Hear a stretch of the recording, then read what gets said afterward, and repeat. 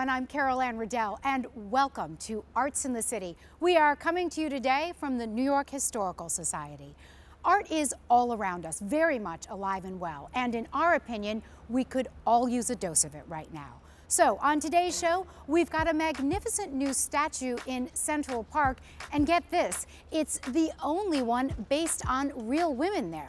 Also, a tour of hidden gems in our city's subways, a court sketch artist, and Neil Rosen speaks with the stars of the new movie, Then Came You. But first, let me tell you a bit about what's going on right here. Strength amid tragedy. These images capture both our city's heartbreak and resilience. They're part of a special outdoor exhibition at the New York Historical Society called Hope Wanted, New York City Under Quarantine. Margie Hofer is the museum director. There are some incredibly sad and poignant images, a number of photographs that show completely deserted streets and buildings, Grand Central Station, LaGuardia Airport, Times Square, just deserted. The city that never sleeps, completely dead. But at the same time, there are images of smiling people and very upbeat messages on theater marquees. The exhibition was curated by writer Kevin Powell and photographer Kay Hickman. They traveled the 5 boroughs in early April, documenting the city's grueling experience through pictures and interviews. I kept watching the news day after day and watching the nurses literally cry out for help in New York City. So I put in my resignation and came here to New York to help my fellow nurses and all the patients that we can that are sick with this virus. I couldn't not come. I spent a lot of time wondering where I picked up the coronavirus, probably too much time. First, I thought maybe I got it when I went to New Orleans for work. It was also around the time when Corona was starting to become a household name, when we were first talking about it. So I remember getting down there the first day and then hearing like everything was Corona, Corona, Corona. And I started getting worried. The exhibition is free to the public with timed entry tickets, and audio of the interviews is available by cell phone. Wandering through is a reminder of how far we've come and in many ways where we remain. We're inviting visitors to look back and to reflect on what happened then and what continues to unfold now. Hope Wanted is on display through November 29th. Also, the New York Historical Society is now open for indoor visits as well. You can get the details on their website. Next, we take you to Central Park, where a stunning new bronze statue has gone up. And believe it or not, it is the first statue based on real women in the park's history. About time, don't you think? Donna Hanover explains. 3, 2, 1. Women have broken the bronze ceiling in New York Central Park. For the first time ever, the park has a statue based on real women. It's called Women's Rights Pioneers. It was unveiled on August 26, 2020, the 100th anniversary of the ratification and certification of the 19th Amendment, giving women the right to vote. The statue is a 7-year labor of love by a group calling themselves Monumental Women and their president, Pam Elam. It's rare these days when so many people are talking about tearing statues down that we put a statue up. Getting that statue not only up, but on Literary Walk in the heart of Central Park, in the heart of New York City, indicates how many people, especially how many women and girls, wanted it. The sculptor, Meredith Bergman, describes the 3 women in the statue. Sojourner Truth, the great orator, is speaking. Susan B. Anthony, who traveled far and wide and always focused on the vote, is organizing. And Elizabeth Cady Stanton, who is kind of the radical philosopher of the group, is writing. Would these women have been together in real life? They knew each other, they corresponded. Sojourner Truth was an overnight house guest of Stanton's. So I think they could easily have sat down either at a women's rights convention or in Stanton's home. The statue weighs 7,000 pounds, and Bergman, whose studio is in Connecticut, had it transported all in one piece for her team to install on the granite pedestal in the park. Even though COVID rules kept the crowd small, the unveiling was a big day. As Sojourner, Susan, Elizabeth understood, we are all freer when every one of us is free. Bergman is a world-renowned sculptor, and her previous work includes a grouping in Boston that salutes Abigail Adams, activist Lucy Stone, and poet Phyllis Wheatley. For the Central Park bronze, Bergman first created a model about a foot high for design approval, and then she made one about a third the final height. Then a full-size enlargement was made with a foam base covered in clay, and Bergman refined some elements. Next, molds were made of the various sections, and hot wax was painted inside the molds, creating a wax version for the sculptor and her team to do more work. It's in pieces, it's in sections. There'll be a hand and a head and part of the body. And I go in and put in all the details of eyebrows or some of the details in the dresses. And then that wax is put into a fireproof mold and melted away. That's why it's called the lost wax process. So all that work is just gone, but you have the mold into which molten bronze is poured.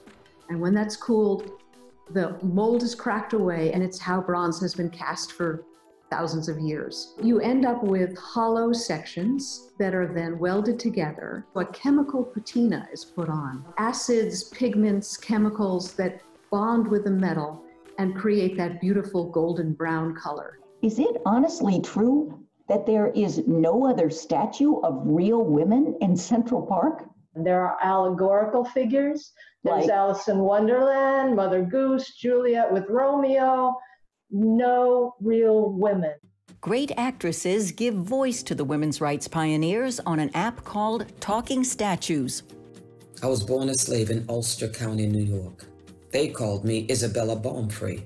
But after I left that house of bondage, I gave myself a new name, Sojourner Truth. I am Susan B. Anthony. I was born into a Quaker, anti-slavery family, and as a young woman became a teacher. I was born Elizabeth Cady in Johnstown, New York. There's also a workshop called Put Her on a Pedestal, where youngsters can choose their own honorees and design their own statues. The monumental women say they have more work to do, including challenging other cities to erect new tributes. It's on us to move history forward. I'm Donna Hanover for Arts in the City. Our city is full of hidden historical and artistic gems, none more intriguing than those underground. Susan Junn takes us there. Above ground, it's bright lights, big city. But beneath the streets of New York, it's a whole other world. New York underground is a treasure trove of new things to discover. Actually, old things that go unnoticed every day by millions of New York City subway riders rushing by pieces of the past preserved in plain sight. This is the original wall from 1904. Original wall. And commuters pass by it every day and have no clue. No clue. Justin Rivers, Chief Experience Officer of Untapped New York, took me on the Secrets from Below tour before COVID to explore historical gems of the world's largest subway system. New York City's rapid transit first opened in 1904, with just 28 stations owned by 2 private companies. Today, there are over 400 stations publicly owned by the MTA. New York grew at such a rapid clip in the 20th century that they just had to build on top of history, basically, and a lot of it's still there for us to enjoy.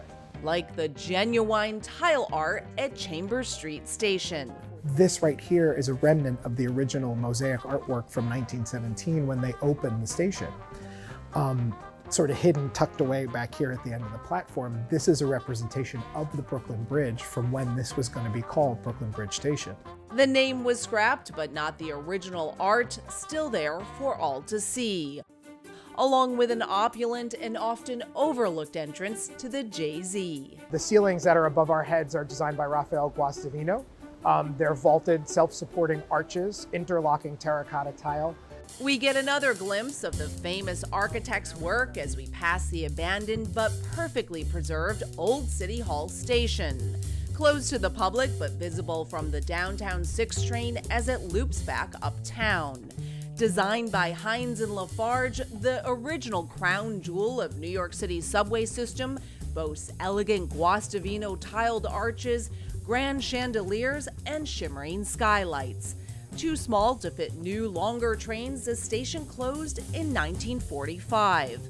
But other stations like Spring Street were extended, creating a virtual time machine on the walls. You can literally see the dividing line in the wall where 1960 avocado green, your grandma's fridge, 1904 cathedral-like Beaux-Arts architecture.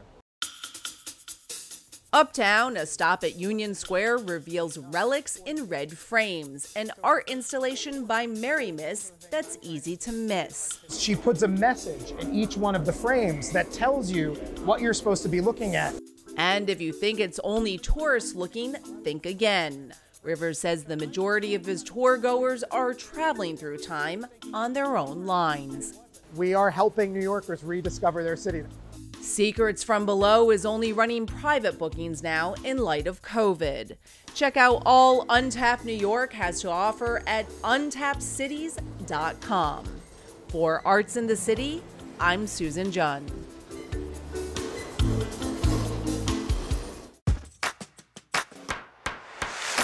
When you think of a trial, you probably don't think art, but sketch artists have been depicting court proceedings since the 19th century.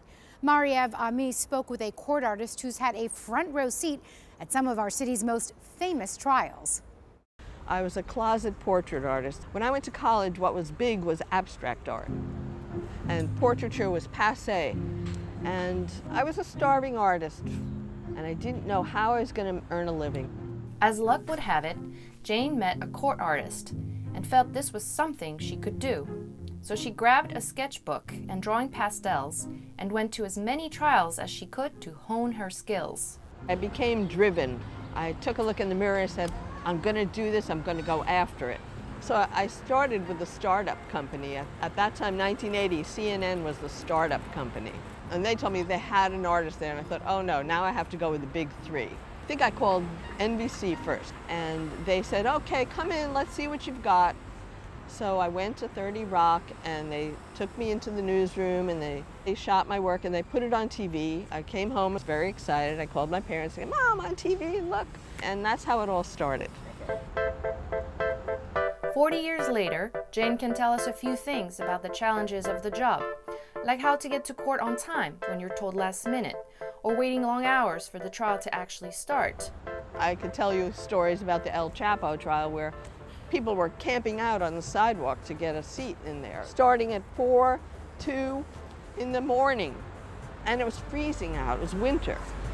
I had a bad seat in the Cosby trial. When the trial began, it was 7 rows back. There was this giant screen in the, like a smart board they called it, blocking half the court, so we could only see this side and that side. The Steve Bannon trial was particularly challenging. I got kicked out of the courtroom right after it was finished. And I had to go in the hall and finish up my drawing and get it on. Now I just have to go faster and faster. I'll be almost finished with a nice wide shot with lots of people in, and then suddenly somebody will jump up and something will happen. I have to start a whole new drawing. It's rough. I have to remain neutral. I'm not putting in my opinion or my feeling. I have to draw out what's going on. That's my job, it's journalism. During the trial of the Boston Marathon bomber, the FBI reached out to Jane. They said, we have a secret mission for you, and we're going to take the 3 courtroom artists, that's all there were, 3 credentialed courtroom artists, and 2 reporters, and they're going to take us all to see the boat that Tsarnaev was found with the bullet holes in it. So nobody knew from the trial. All the reporters were back at the courthouse, and we were all in this giant warehouse looking at a bullet-riddled boat with blood stains on it. And it was very exciting to be part of that secret undercover mission. On social media, Jane's sketches oftentimes go viral, bringing mostly praise from the public. But sometimes she faces criticism, like with her sketch of Tom Brady. I'm very self-critical. I'm trying to do the best I can under the conditions I've got, which are really difficult.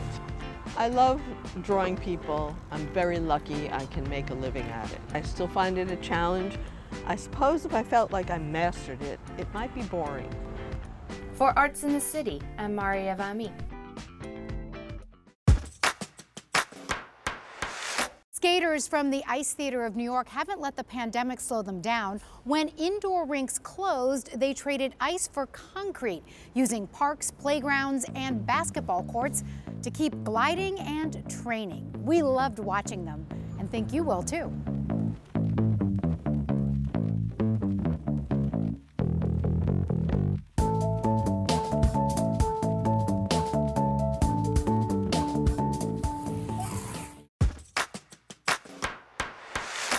Jazz artist Alan Harris has lived a life as magical as his music, including being a composer and a cowboy. The acclaimed performer even spent his childhood mingling with celebrities at his family's restaurant. Barry Mitchell introduces us to this modern-day Harlem Renaissance man. We had a quarrel, and it tore my little heart in two. So I'm telling you, sweet darling, can't live my life without you. How is it? It's great. Composer, jazz guitarist Alan Harris lifts our spirits with swinging concerts live streamed from his brownstone in Sugar Hill. Harlem After Dark, I'm trying to recreate the atmosphere that was during the Renaissance and post-Renaissance era in Harlem. I'm still streaming now, as a matter of fact, every Tuesday and Saturday. The music varies. We're staying, the template, of course, is jazz. We do a little bit of R&B, soul. I throw in a little bit of country. It has to groove, it has to move. After all, it is Harlem, and people from around the world expect a Harlemite like myself to express themselves in a very eclectic manner, which is the Sugar Hill, which is where I'm on now. Unforgettable. Who was Nat King Cole? Nat was one of the first male vocalists who performed for white audiences without having to skin and grin, tap dance, have a comedian beside him. He became beloved around the world. I am a purveyor of what he did. Unforgettable was a song that moved me, and I'm sure it moved millions of people around the world. It's incredible that someone so unforgettable thinks that I am unforgettable too. Today I'll be taking you on a musical journey as we go back in time and explore America's West during the 19th century and the lives and struggles of black cowboys. Must have been a great thrill for you to have the Kennedy Center do a production of your play and use it as an interactive teaching tool. It was an honor beyond belief. From across those big blue waters, they've traveled hard and long. Some were seeking new beginnings. Some were torn from family's arms. What Cross the River is about, it's a story of the American West told through the eyes of a runaway slave. Circa 1859, I called him Blue. And it shows his escapades, being what it is as a black cowboy. How I got the idea, my grandfather had a 600-acre ranch outside of Pittsburgh. And there we rode horses, and men of color handled livestock there. It was a wonderful time. I used to come back to New York and be admonished by my classmates and teachers when I tell them that, yeah, I was riding horses with black cowboys on my grandfather's ranch, and they would say, there's no black cowboys, stop it. In fact, 1 in 4 cowhands of the Old West were people of color. I once spent a day at the Federation of Black Cowboys stable in Howard Beach. And they told me the word cowboy had very negative connotations. The term cowboy was a negative connotation at first, go get that cowboy if you would, but then the name caught on and everybody wanted to be a cowboy. And you had to be good at roping, riding, and shooting. It was a derogatory term during the time of the pioneering of the West. It was only until the advent of movies and the romancing of the West, cowboy became in vogue at the end of the 19th century. If you want to be a cowboy, just come along with me.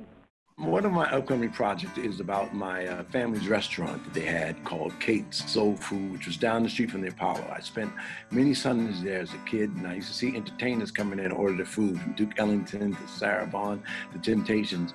And so I wrote a 10-song cycle, which I composed, called Kate's Soul Food, which will be out in January. Alan's music is available at iTunes, Spotify, and Amazon. For live stream concert information and more, visit alanharris.com. Thank you, man. This is wonderful. I'm glad that you graced me with this. Thank you. Barry Mitchell, Arts in the City. Longtime TV fixtures Kathie Lee Gifford and Craig Ferguson have teamed up for a new movie now streaming. It's called Then Came You. Our Neil Rosen spoke with them about the film, being former talk show hosts, and New York City. Is this your first time in Scotland? My first time anywhere, really. Then Came You is the name of a new romantic comedy starring Kathie Lee Gifford and Craig Ferguson.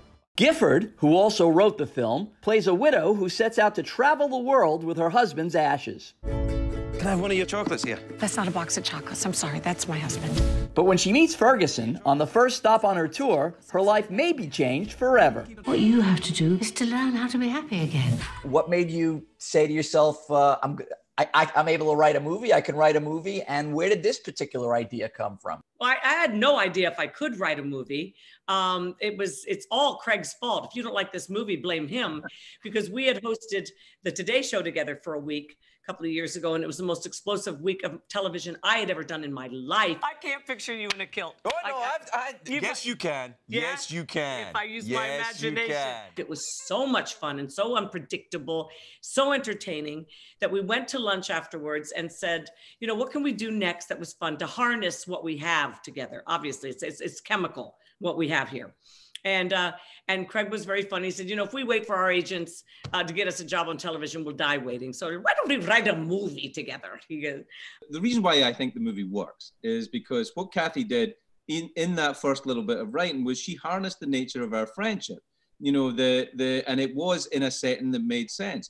And it was in a type of movie that made sense. Both of you hosted talk shows, very successful talk shows for quite some time. Do you both miss your talk shows? I don't miss it at all.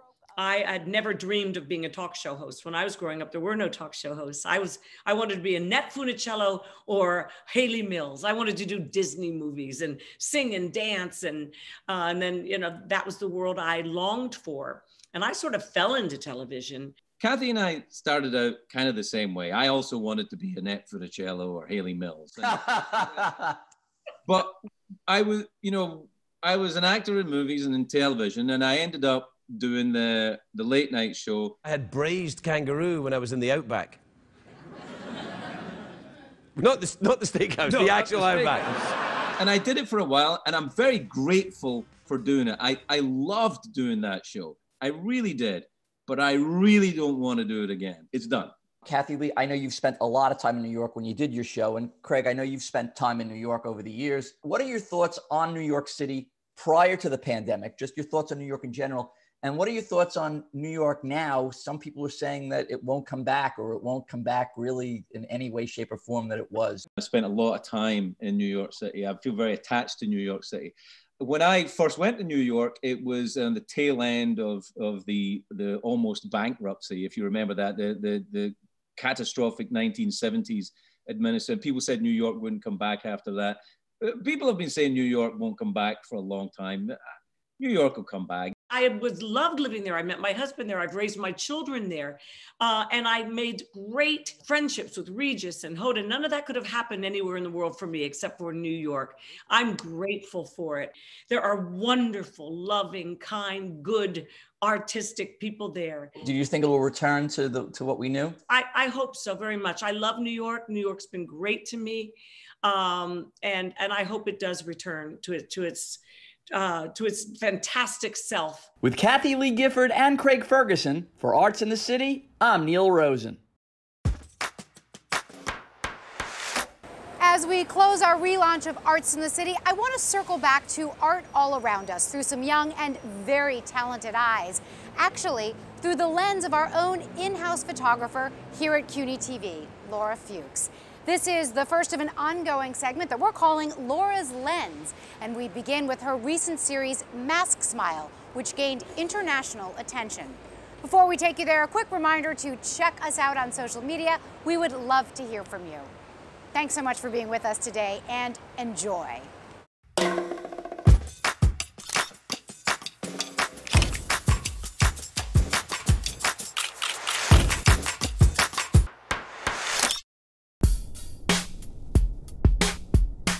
When COVID first hit the city, I walked around with my camera documenting New Yorkers smiling from behind their masks.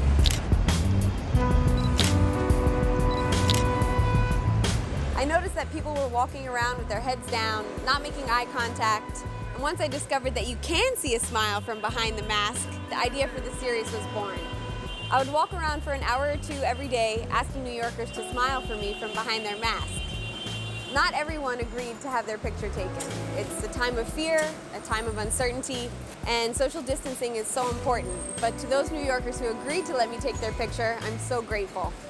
I've been able to document nurses, crossing guards, bus drivers, children, hundreds of New Yorkers smiling from behind their mask. A smile is all in the eyes. It's been such a rewarding series to work on, to document the strength, the resilience of New Yorkers during this difficult time. It's so important that we continue to stay positive and that we lift each other up with our smiles.